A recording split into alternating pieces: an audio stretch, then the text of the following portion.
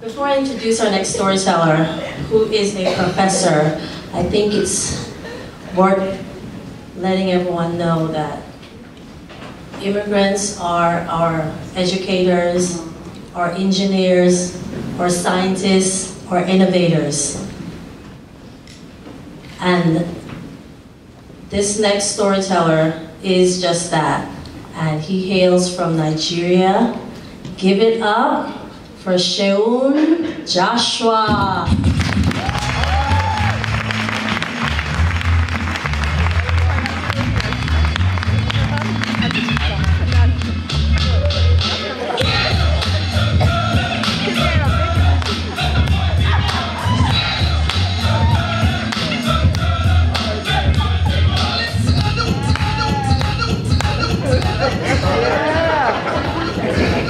How you doing?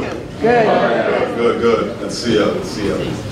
All right, so I know you've listened to everybody else's story. Now you can listen to mine. All right. I gotta apologize. So it's going to be looking at the phone a little bit, looking at y'all. So please don't be mad about that.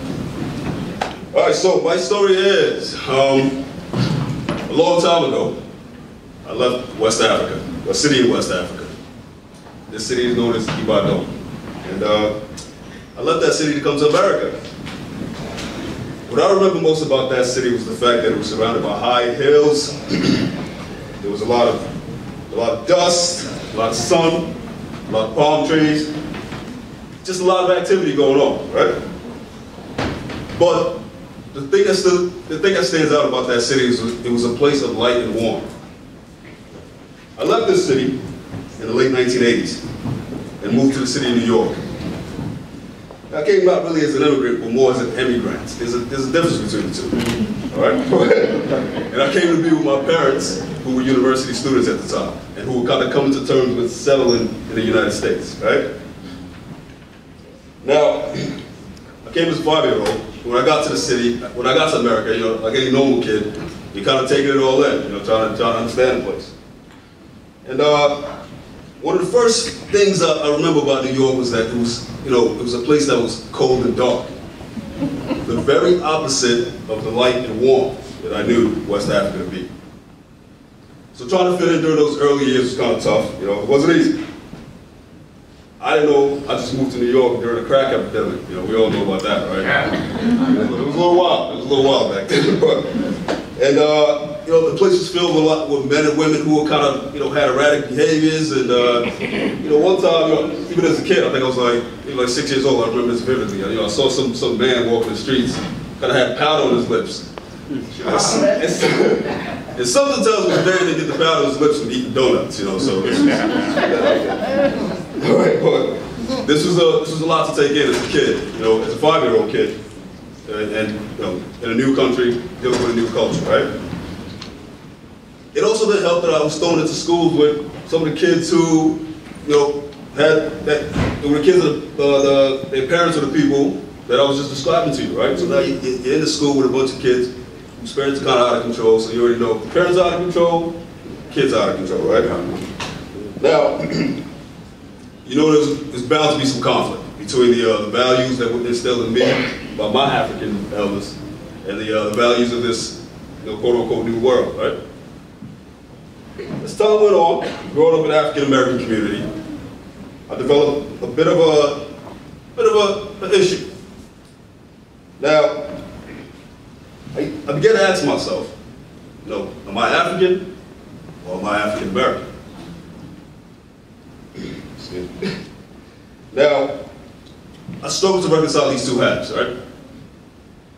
The first album I ever bought, that's why the music that was playing, the first album I ever bought was Onyx. Me too. That's the first album I ever bought. And, you know, hip-hop was a major part of my life. And then, and now still. However, the opposite side of that is I grew up in a house that, you know, Bob Marley, Fela Kuti, Sunny Ade, this was the music that was ruling the sound waves in my house. Anytime I tried to play Onyx or Nas, you know, I had a father that would be like, "What is this garbage?"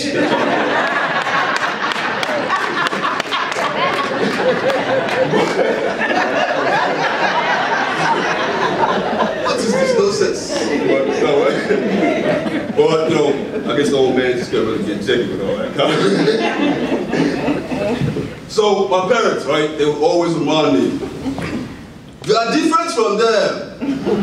But when I went to school, you had kids in school that be telling you, hey, yo, son, go back to Africa. So, funny thing is, I felt like them, I sounded like them, I looked like them, I fell in love with the girls who were them. But the them didn't really see me as them. It's kind of a weird situation, right? The whole thing felt weird, really. The indoctrination at home, the indoctrination outside. It wasn't until I became an adult that I realized that it was media misinformation and a lot of Eurocentric ideologies and propaganda over centuries that was responsible for the issues that the I and the them were having. Anyway, so one day, I walk into my 7th grade English class, right? Not knowing it's going to be the beginning of a pivotal time in my life. The teacher was out, we had a sub, and everybody knows what's up. When we have a substitute, class is jumping. Popping, right?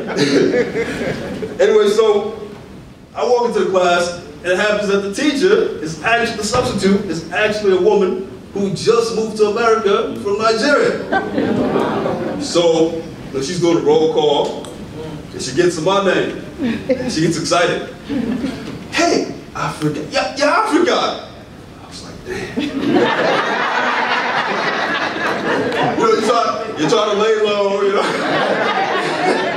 You don't want unnecessary attention. Yeah. So there was this kid in the class named Kevin, right? And the woman, actually before Kevin did what he did, right? The woman now did something that people had pretty much stopped doing by that time. She actually pronounced my name correctly. You see, my name is spelled S-E-U-N, right? Everybody automatically thinks it's Sean, but it's actually pronounced Sheun, right? Now, the first time Kevin heard that, Kevin, he starts laughing at it. Let's be real, I'm not, I'm like, Kevin, what you laughing at, man? Now, Kevin, funny enough, Kevin should have been a junior in high school by this time. Kevin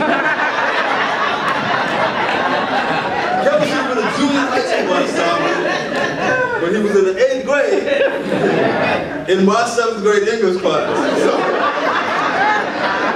So let's just say, back then, this whole No Child Left Behind thing didn't really make sense. A bunch of kids would get left all the way behind, right? And Kevin was one of them. Anyway, Kevin says what he says. I shoot back, with my smart mouth. We start rumbling.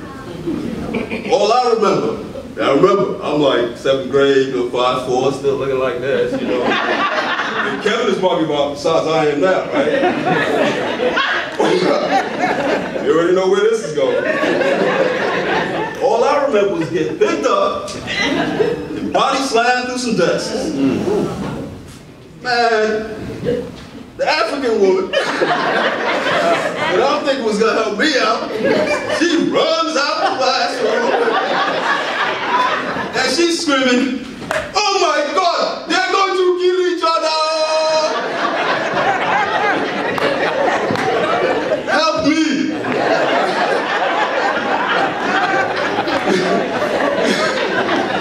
So administrators run in, and they're always late. All the administrators, they're always late. They run in after I got slammed through the desk. They separate us. Next day, find myself in in-school suspension.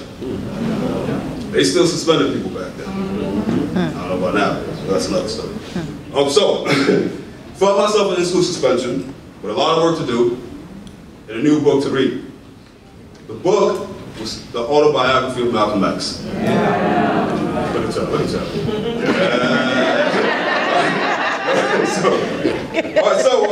You see, Black History Month, right, had always been a part of school experiences.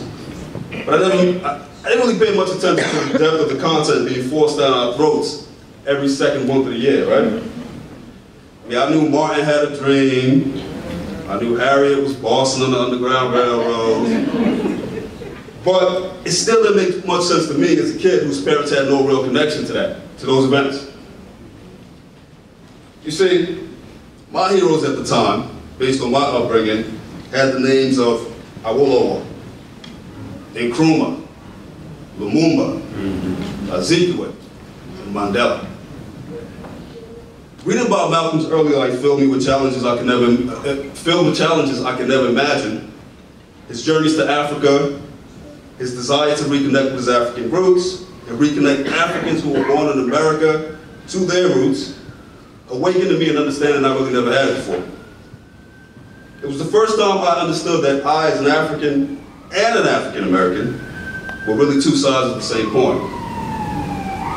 After that book, and many others, which highlighted to me centuries of the African struggle in the New World, a new set of names are added to my pantheon of heroes. In addition to the chiefs and the rulers of these ancient Yoruba kingdoms, right? My ancestors began to bear the names Tubman, Douglas, Wells, Bethune, King, and the Shining Prince himself, Malcolm Shabazz. You see, one of my favorite songs is Africa Must Get Up by Nas and Damian Marley. Okay, all right. So like y'all know that song. All right, in that song, right, Nas talks about Sudanic soldiers carried to battlefronts far from their lands of origin. It occurred to me after reading a lot of these books that maybe I too was just a Sudanic soldier, part of whose mission and existence serves to represent and connect two sections of the disconnected whole. Thank you.